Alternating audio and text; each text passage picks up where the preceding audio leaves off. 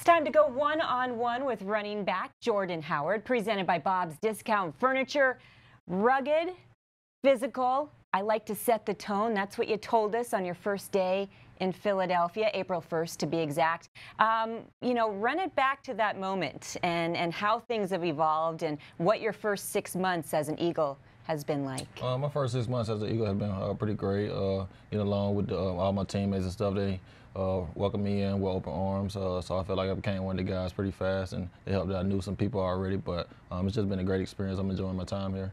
Yeah, and your very first photo that you posted on good old social media, right? You wasted no time. It was at the airport with your jersey. That was cool. Yeah, I was leaving. Had my driver take a picture of me. Yeah, so, it was genuine. yeah. That's what you're all about. And then if you fast forward to your most recent photo, Thursday Night Football, celebrating a big win with your team in Green Bay. How have things changed? How have you changed as a player, as a man, since that moment that you took the photo at the airport? Just became part of the team. I was just getting here when I took that picture, but just getting in, learning the guys, meeting everybody, and just grinding in camp, preseason, and all that, and just having fun. Having fun. 6:15 to play in the first quarter against Detroit. Week 3, your first touchdown as an Eagle. What's really going through your mind in that moment?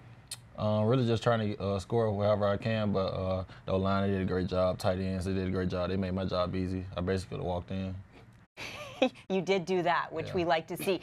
Deuce Staley, case in point, calling you guys a three-headed monster. How about that, huh? Let's start with Miles Sanders and how you really complement each other. What's it like running with him? Miles, he can do it all. He can have the speed, he has the power. He can make people miss. I envy that. But he definitely can do it all. He can catch passes out the backfield, catch passes downfield. So he's a complete package. How you talk about having fun. How much fun is it to look over and see this guy and know that you complement each other in terms of playing styles? It's fun because he's young. He's a second-round pick his first year, so he's definitely hungry to prove himself. I remember being my rookie year hungry to prove myself, so I know how he's feeling. And how about the OG? Darren Sproles, we said three-headed monster. You watched him growing up to now be working and having a locker right by him. You're swapping war stories with him. What's that like, having seen him from the beginning and seen him grow as a player? It's just been amazing. I got to meet him at the Pro Bowl my rookie year. He was down there at the same time as me. But just watching him practice, the way he practices, he carries himself, he finishes every run. He still looks like he's just starting out. What have you learned with how he attacks every day? Is being a professional, obviously all of you guys are, but the way that he attacks things, what have you learned from him? He's just the ultimate professional. You can tell he's been doing this for a while. He has a routine to get ready, and how he wants to practice. He sets the tone for us every day. Another OG, Corey Clement. How would you describe his style, and what is it like seeing this guy out on the field? Corey has a lot of talent. He can do a lot. We saw his rookie year. He did a lot of stuff. He's just doing special teams right now, but I know he's ready for his turn. Whenever his numbers get called, he'll be ready because that's the mentality he goes. He's full speed. He has one speed, so Corey definitely is going to bring it whenever he's on the field. Also going back to that introductory press conference on April 1st, you said you were beyond thrilled to work toe-to-toe with an MVP caliber player in Carson Wentz.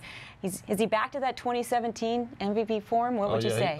He definitely is. We've had some injuries on the outside and stuff like that, but he's still been carrying us. He can definitely carry this team. We're only going to go as far as he can take us, but he can take us all the way. The motivation behind it all, your father. You lost him at the age of 12 to a lung condition. You honor him daily. How? Every game I wear a T-shirt. I've been wearing it since 7th grade. I had to cut the sleeves off so I could still fit it. I have a band on my arm that says "Rest in Peace" to my dad and stuff like that. And then I wear a Pulmonary Fibrosis Foundation band as well. That's what he had, so I try to help that foundation out as much as I can. And those letters I know you shared with our sister station at NBC, the letters that he would write to you and the pregame pep talks, and those live on forever. Win, lose, or draw, right? That's how he would sign his letter. Yeah, win, lose, or draw, you're the GOAT no matter what to me. How about that, huh? Your mother, Flora, has never missed a game. Never. Good job, moms. Good on you. Since dating all the way back to 7th grade. Yeah. Yeah. How would you best put into words what she means to you and the strength that she's instilled within you? She just means everything to me. When my dad died, she just stepped up even more than she already was. So she made sure I didn't go without any wants and stuff like that. She just sacrificed whatever she could just to see me happy. Big ups, Flora, big ups. Finally, I saw firsthand how much you mean to the city of Birmingham. Crazy to think that UAB was your only offer out of high school. They saw all of this, so good on you.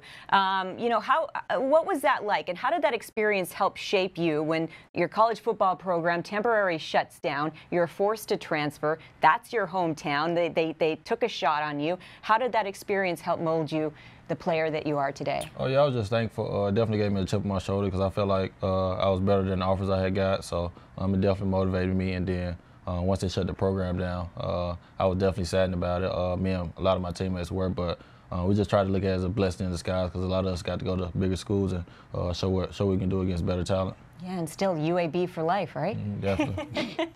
And we should note he's wearing the Jordan. He met Michael Jordan in Monaco. Zach's looking at us like, wrap it up, but I got to get that in as well. Hey, thanks so much for your time. Best of luck this weekend against the Jets. Thank you. All right, that's One on One with Jordan Howard, presented by Bob's Discount Furniture. See you next time.